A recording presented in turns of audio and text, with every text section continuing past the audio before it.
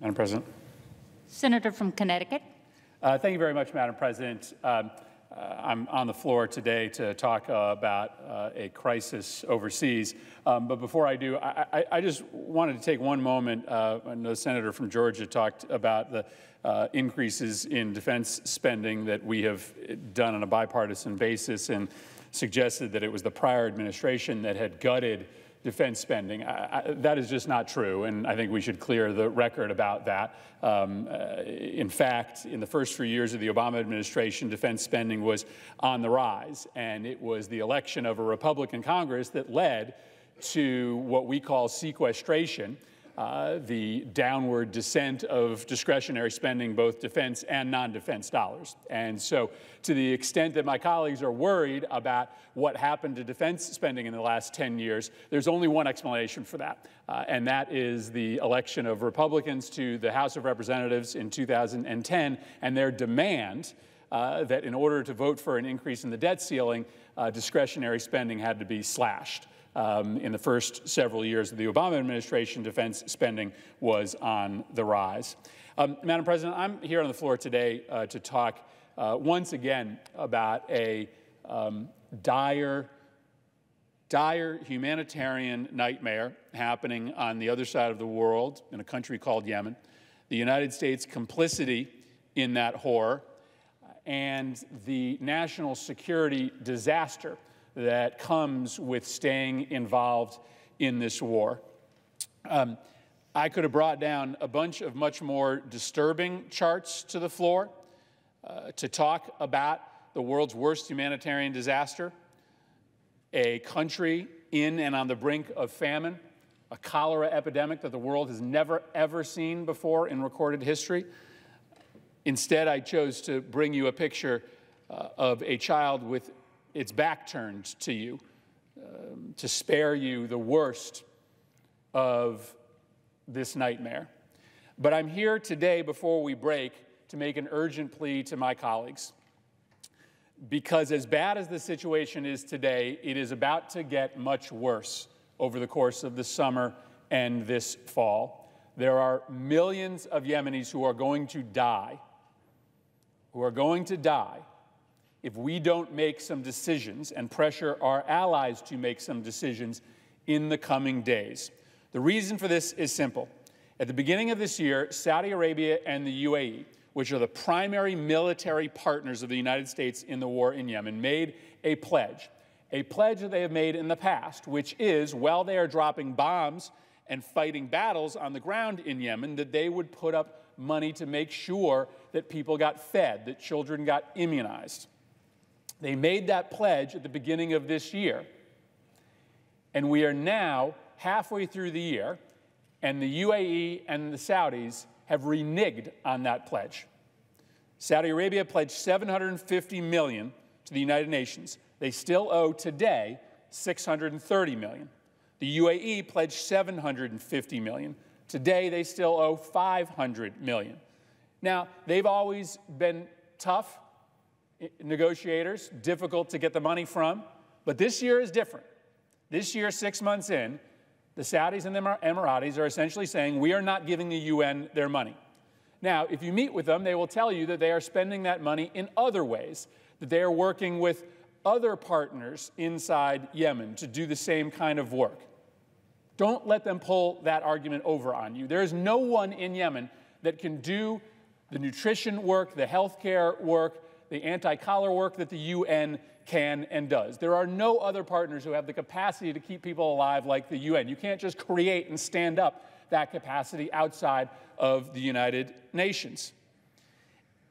And if Saudi Arabia and the UAE weren't planning on giving the UN the money, then they shouldn't have promised it at the beginning of the year, because the UN went out and built infrastructure.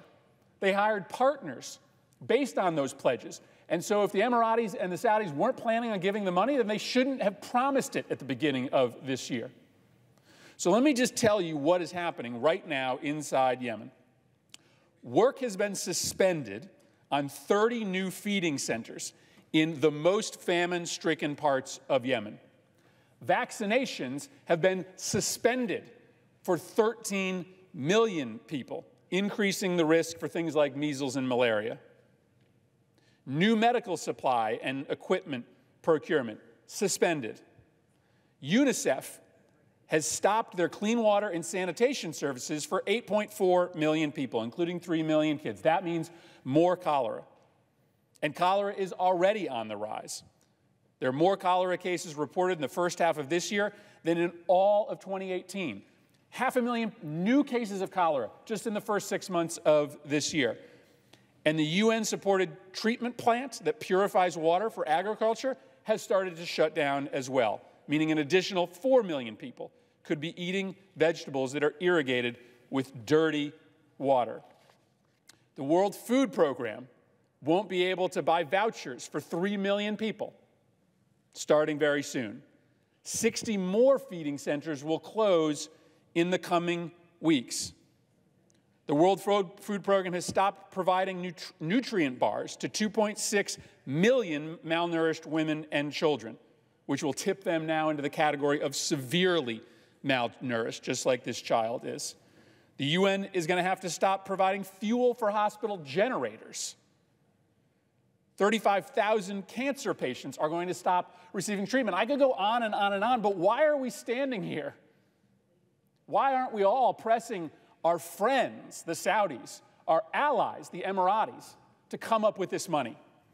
Because while we are all back enjoying our August recess, there are going to be millions of children in Yemen who will look like this, who don't look like this today.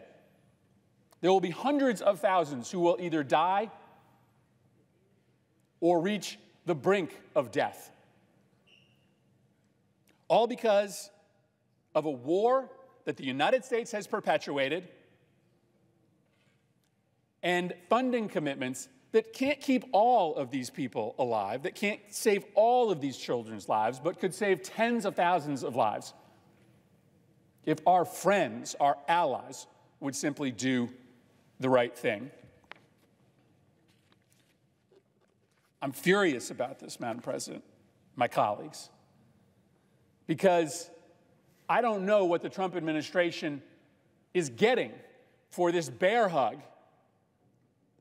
that they have put around Saudi Arabia.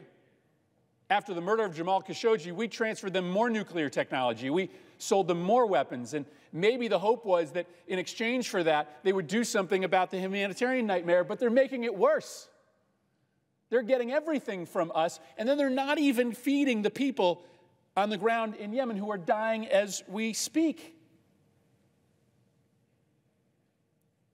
The president said at a 2015 campaign rally in Alabama, I get along great with the Saudis. They buy apartments from me. They spend like 40 million, 50 million. Am I supposed to dislike them? I like them very much. A lobbying firm connected to the Saudi government paid $270,000 for the Trump International Hotel in D.C. from 2016 to 2017. In 2018, a 5-day visit from Saudi officials to the Trump International Hotel in New York City helped boost the hotel's quarterly revenue by 13%. Boy, I hope that this isn't the reason why the administration isn't pressing the Saudis harder on coming up with their funding commitment. But the president has been pretty clear that the Saudis send him and his family a lot of money. He's been open about that. And I hope that's not the reason for why we aren't forcing our partners to step up. But this is life or death time right now. And if the administration's not going to do it, then we have to do it.